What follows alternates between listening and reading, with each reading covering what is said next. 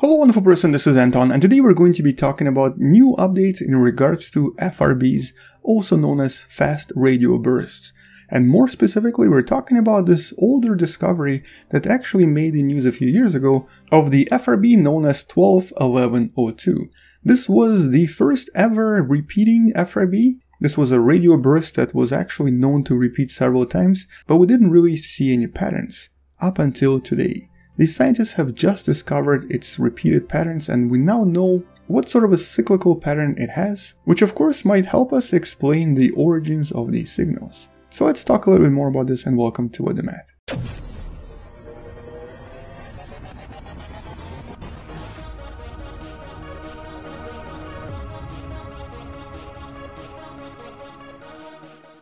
Today, FRBs have become sort of one of the bigger mysteries out there in the universe since their original discovery in 2007. The original signals were received on Earth back in 2001, and it took us a few years to realize that these signals were coming from something new, something unusual, and something really mysterious. Also, something extremely powerful, even though technically these signals can be compared in power to using your smartphone on the moon and then someone from Earth trying to detect your signal. Because we're talking about millions and in some cases billions of light years away from our planet Earth, something extremely powerful must have created them for them to be detected on our planet. They also generally differ just enough to be natural signals, so today we know that it's definitely not aliens. But at the same time, we still have no idea what's causing them because of all of these unusual differences we're observing.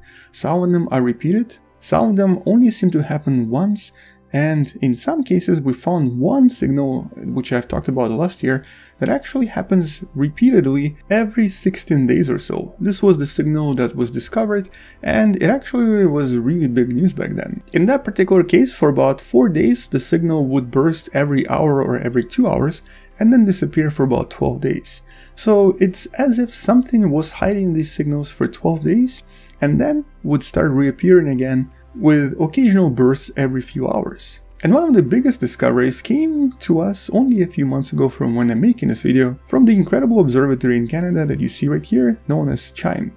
Although maybe it's KIME, I'm not sure.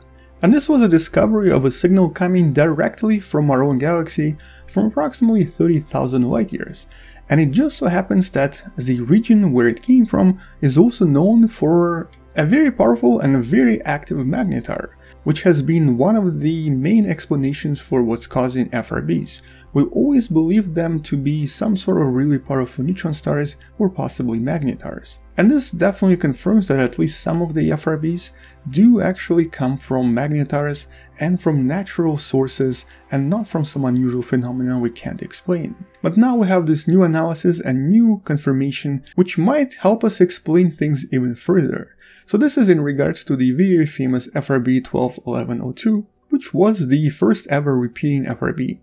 And the scientists discovered how it repeats. They basically found a pattern of repetition, which now will be confirmed in June because we think it's going to restart its activity in the next few weeks or so. According to the observations, it seems to have a 157-day cycle. It produces a lot of bursts for approximately 90 days and then stays completely quiet for about 67 days. And this, as you can see in this particular illustration, seems to indicate that something is blocking these signals. Something like an object that it orbits around, like for example maybe a very massive black hole or even a really massive star. For example, if it does orbit a black hole, we should be able to detect other signs, such as for example relativistic effects, when the light passes very close to the black hole, which will allow us to sort of prove this even further. Because a typical black hole will definitely produce a lot of other interesting effects that should be observable. However, if it's something else, like for example a massive star or some other object that this particular magnetar or neutron star orbits around, we should be able to see other signs eventually. With time, we should definitely be able to see the differences in signals as we receive more and more of them to help us determine what exactly it's orbiting around. And discovering this pattern is a pretty big achievement because, first of all, it implies that maybe all of the FRBs are repeated, maybe all of them have these signals. We just don't have enough power to detect some of the weaker ones, because the actual difference in power between FRBs is usually really big. Some of them are extremely strong and some of them are extremely weak. Also because as of today we only have about 32 different bursts from this FRB, as we acquire more and more of them, we'll definitely be able to create a much bigger and much better picture of what exactly is happening in this star system, assuming of course it's a star system. And one of the more recent papers from June of 2020 established what FRBs are probably not, and the scientists in that paper concluded that, for the most part, FRBs can only come from either really compact objects like magnetars. Some of these FRBs can also come from the actual supernova itself when the magnetar is formed, and some of them might also come from neutron star collisions, which we know we can easily detect with the LIGO observatory. So if one day we detect the gravitational waves and at the same time actually see the FRBs coming from that direction as well, it will be a telltale sign that neutron star collisions can also produce these effects.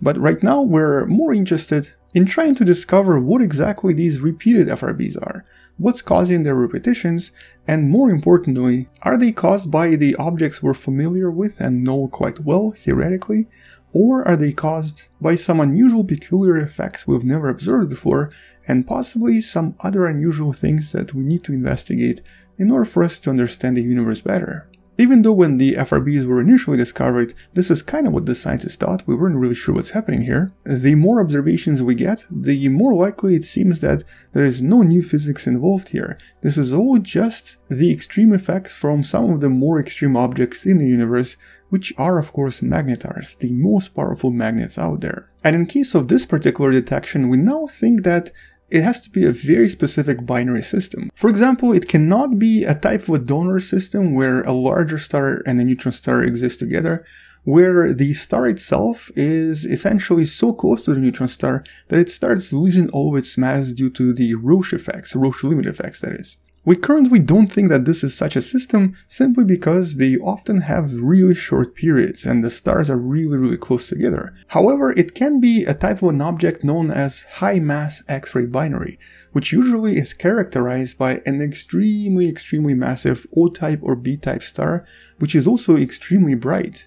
We have one example of such star right here known as Cygnus X1, with the star itself dominating the optical light, whereas the compact object in the middle here dominates the X-ray emissions as it absorbs a little bit of mass from the star.